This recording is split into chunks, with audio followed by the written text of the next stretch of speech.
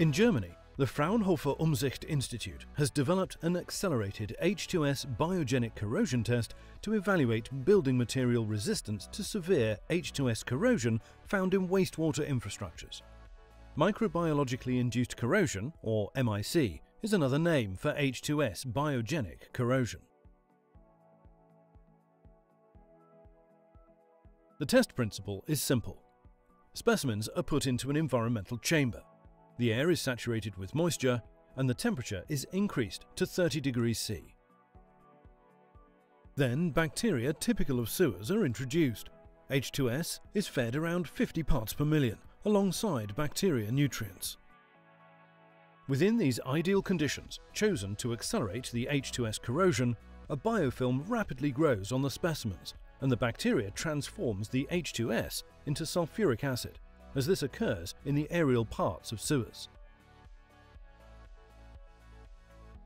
It is thus possible to evaluate how building materials will behave in sewer infrastructures. Within 1 year, it is possible to assess the potential durability over decades. Let's see the behavior of different types of mortar specimens exposed to the Fraunhofer UMSICHT test for 9 months. During the whole test, the surface pH is measured once a week, and the weight loss is measured at regular intervals. We are focusing now on the behavior over time of 6 different cementitious mortars. These first results shown here are for the mortar cubes made with ordinary Portland cement, CEM1, and sand. Under the action of the bacteria transforming the H2S, the surface pH rapidly decreases below 1, dissolving gradually the cement matrix. Within a few months, the cubes are crumbling apart. The weight loss after 9 months is 83%.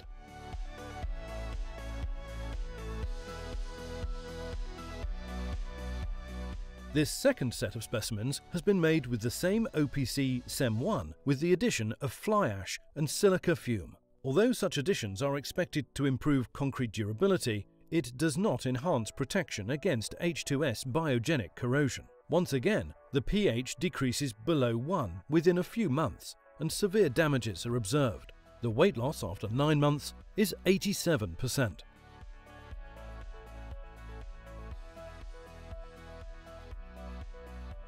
This third set of specimens are made with a so-called geopolymer.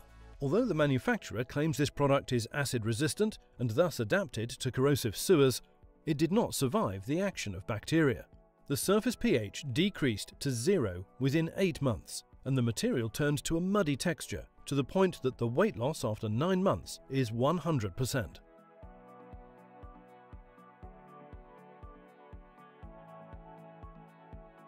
A similar behavior is observed with mortar specimens made with a crystallization admixture claimed to protect the concrete sewers from H2S corrosion by sealing the porosity. Cubes are severely damaged within a few months. The pH lowers to 0 and the weight loss after 9 months is 64%.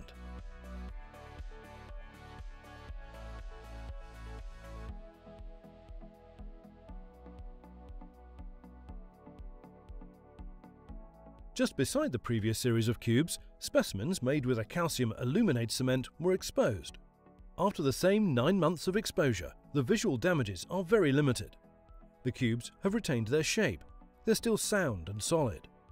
The surface pH stabilized around 3.8 after 3 months. This is because the calcium aluminate cement inhibits the bacteria metabolism, which stops the transformation of H2S into sulfuric acid. The weight loss after 9 months is only 25%.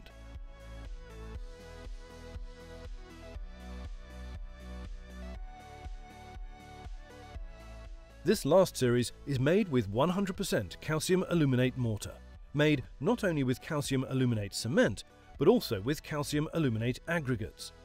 This unique chemistry provides the best resistance possible to H2S biogenic corrosion.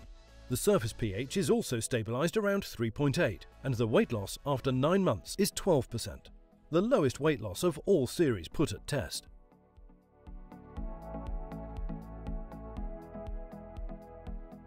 The Fraunhofer test is an accelerated test to evaluate, within 1 year, the MIC resistance of various building materials and their capacity to resist severe H2S biogenic corrosion.